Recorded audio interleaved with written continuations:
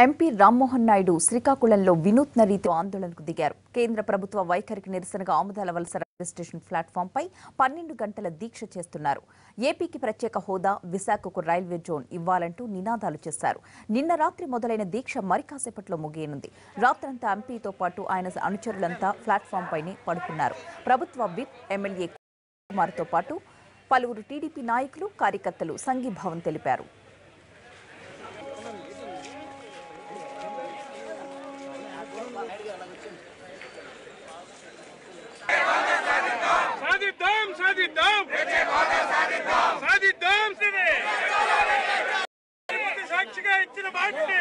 ప్రత్యేక హోదా సాధన కేంద్రం తీరుకు నిరసనగా 12 గంటల దీక్షకు దిగిన ఎంపీ Mohan Naiduతో మా ప్రతినిధి అశోక్ ఫేస్ టు ఫేస్. విభజన హామీలు సాధించేందుకు దేశ రాజధాని ఢిల్లీ కేంద్రంగా పోరాడిన తెలుగుదేశం ఎంపీలు ఇప్పుడు క్షేత్రస్థాయిలో అంటే ఏపీలో కూడా పెద్ద ఎత్తున నిరసనలు చేస్తున్నారు. శాంతియుతంగా ఈ నిరసనలు చేస్తున్నారు. తొలిసారిగా దేశంలోనే ఏ ఎంపీ కూడా ఒక రైల్వే స్టేషన్లో ఒక ప్లాట్ఫామ్ మీద నిరసన చేసిన పరిస్థితి లేదు. కానీ తొలిసారిగా చూస్తే కనుక సిక్కోలు నుంచి శ్రీకాకుళం ఎంపీ Mohan Naidu గారు ప్రస్తుతం ఆముదా శ్రీకాకుళం రోడ్లోని రైల్వే స్టేషన్లో తన నిరసన చేస్తున్నారు. అసలు ఎందుకు ఈ నిరసన చేస్తున్నారు, ప్రధానంగా ఈ నిరసన గల కారణాలేంటి? నాకు తెలిసి ఈ నిరసన ఈ దీక్ష ఎందుకు చేస్తున్నానో రాష్ట్ర ప్రజలకి అందరికీ కూడా తెలుసు. తెలియజేయాల్సినటువంటి ఒకే ఒక్క వ్యక్తి నరేంద్ర మోదీ గారు. ఆయన కోసం చేస్తున్నాం. పార్లమెంట్లో మేము మాట్లాడాం, నెలలుగా మేము నిరసన తెలియజేశాం. మా దీక్షలు అక్కడ కూడా మేము కొనసాగించాం.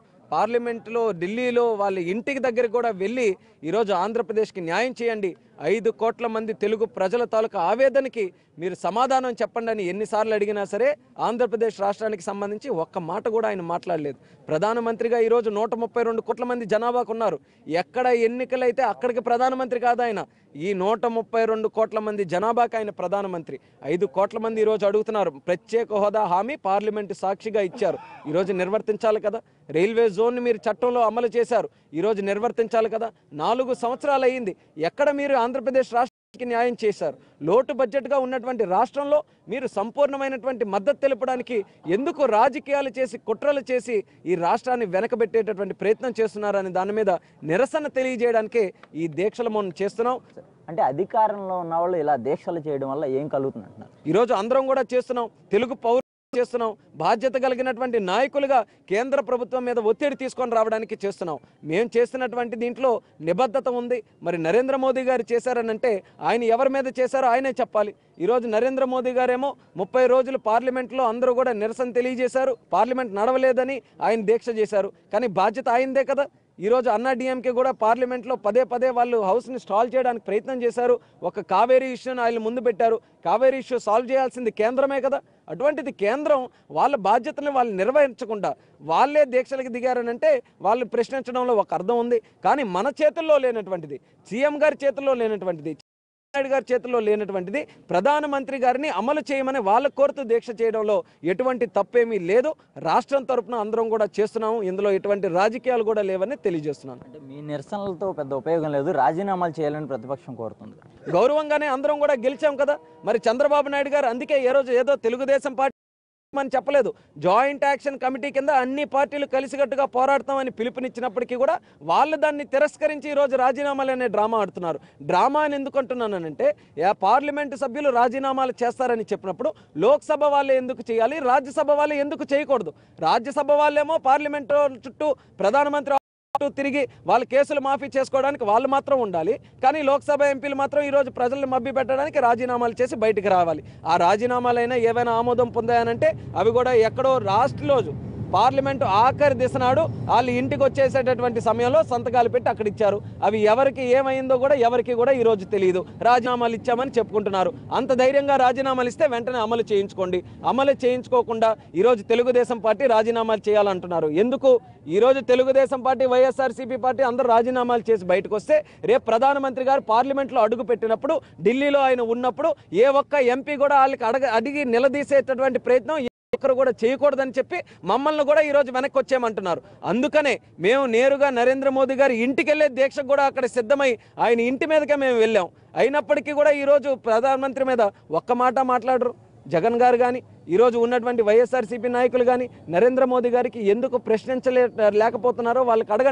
రాష్ట్రం కోసం మనం అభివృద్ధి బాటలో నడవాలని 4 సంవత్సరాలు కసితో పనిచేసి రాష్ట్రాన్ని డబుల్ డిజిట్ గ్రోత్తో ఈరోజు ముందుకు నడిపించారు. అది ఏది కూడా మీరు ఒక్క కనీస గౌరవం ఇవ్వకుండా మీ పక్కన మీరు మాట్లాడి చంద్రబాబు నాయుడు గారిని విమర్శించి కేంద్రం మీద మనం పేర్చున్నటువంటి పోరాటాన్ని నీరుగార్చేటటువంటి ప్రయత్నం మీరు చేస్తున్నారు.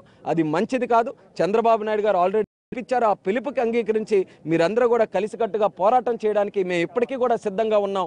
అందరం కలిసికట్టుగా పోరాడదామని మరొకసారి ప్రతిపక్షాలకు పిలుపునిస్తున్నాం. ఈ ఇయర్లో ఎండింగ్ లోపు కూడా ఏదైతే రైల్వే జోన్కి సంబంధించిన ఒక స్పష్టమైన ప్రకటన రాకపోతే ఏమైనా ఇలాంటి దీక్షలు ఏమైనా చేసే అవకాశం ఉందా? రాకపోతే కాదు, వెంటనే రావాలి. వెంటనే కేంద్ర ప్రభుత్వం రైల్వే జోన్ ఇస్తున్నామన్నటువంటి మాట ప్రకటించాలి. ఎందుకు ఆలస్యం చేస్తున్నారు? ఇంకా ఎవరితో కన్సల్ట్ చేస్తారు? ఒరిస్సా వాళ్ళే ఒప్పుకున్న తర్వాత, ఆంధ్రప్రదేశ్ రాష్ట్రం అడుగుతున్న తర్వాత ఇంకా ఎందుకు జాప్యం చేస్తారు?